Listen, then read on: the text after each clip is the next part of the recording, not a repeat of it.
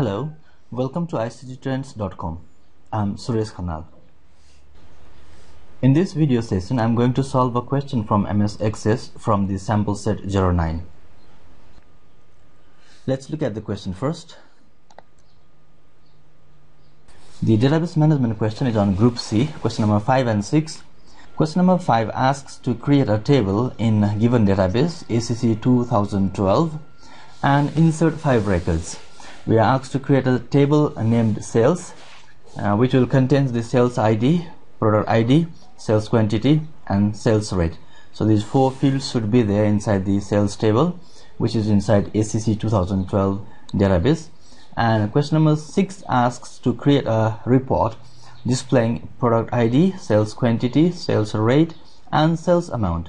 So these 3 fields are from the table, and sales amount, a new field, has to be created on report. Sales amount will display the value calculated as sales quantity into sales rate. So there will be a calculated field named sales amount in the report. So creating a table in Access database I have already demonstrated in many of my previous videos, so I hope you can do it quite easily. I'm going to show only the question number 6 in this video. It will talk about how to create a report in Access database. So let me start my MS Access, and I've got already a database ACC 2012 created. Let me open it. This database contains a sales table. Let me check if the design fits the requirement of this question or not. Sales ID, product ID, sales quantity, and sales rate. This was what the question asks to create a table, so this table is pretty fine for me, and I'll show you how to create a report based on this table. So to create a report, you need to go to the reports object on the database window. It will be easier creating report using a wizard and later on modify it to suit your requirement. So let me start it with the create report using wizard. The wizard starts. First of all, you need to select on what table or query you want to base your report. We will be using the sales table for our purpose, and our report requires product ID, sales quantity, sales rate, and sales amount. So not the sales ID, we just need product ID, sales quantity, and sales rate. Click it next. 3 fields from the table sales we will be using. And here, if you want to add any grouping levels, no problem, let's just go to next. The question doesn't ask us to do anything about it. And sorting, this also question doesn't ask anything, but we can sort it by the product ID. Click it next.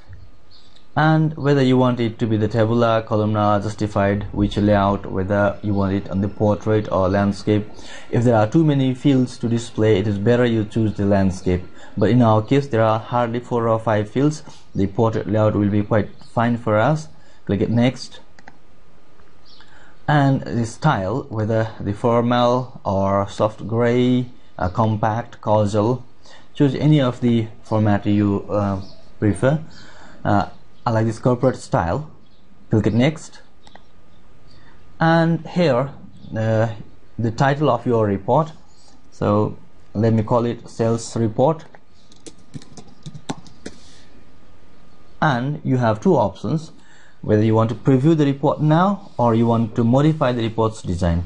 And because we need to add yet another 1 field on the report, so we will modify the report's design and click on finish. So this will create a report, and the wizard will create a report for you and open it in design window, design mode or design view, where you can make some modification and make it final for your answer. In this report, we need to add 1 field, sales amount. To add field, I need the tools, and where is my tools button? It's here. So this will open the toolbox.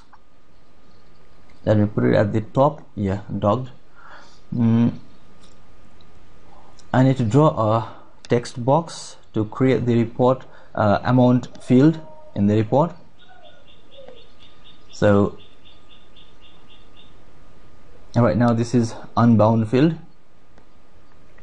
This text 11, I can cut it from here and paste it on the header area. Sorry, Control V. The text 11 field comes here. Let me call it sales amount, and the text box is unbound right now. Click inside the box, the insertion line comes there inside. We were asked to create a calculated field. The calculation is sales quantity into sales rate. So here you will type equals to sales QTY multiplied with sales rate. This one field is added here now. It's no more unbound. Let me run this report. Click it close. It asks if I want to save this sales report. Yes, why not? And here is my report, sales report. So double click it to view it. We maximize. Okay, so sales report, product ID, sales quantity, sales rate, and sales amount is displayed here. Rest everything is fine. If you are concerned about the formatting, you can drag this line a little bit up to the sales amount, and another you can format this field to display the currency format. Otherwise the solution is perfectly fine. Click it close to come back to the sales and click on design when the sales report is being selected, so that you can go to the design view.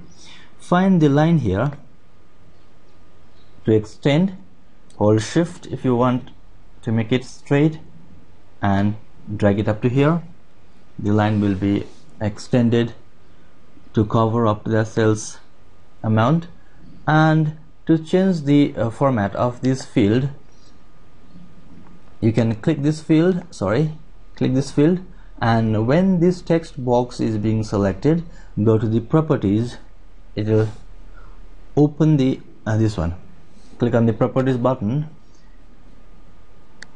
It will open the properties panel. Here on the formats tab, we will apply the different formatting is here. We'll apply the currency formatting for that text box, and just click it close. And let me preview this report once again. Now to display this report in preview mode, let me restore it. On the title bar, right click to go to the print preview, or you can change it from the view also. Let me maximize it. Well, the sales amount, the line extended up to here, and the numbers displayed in the currency format now. The footer went Wednesday, October 24, 2012. Footer applied by default. Widget created that for us. Okay, that's all for the solution of this question number C, database management question from sample set 09. Hope you can solve this question by yourself now. Finally, close this report. It will ask whether you want to save it. Yes. That's all for this video. Thank you for watching.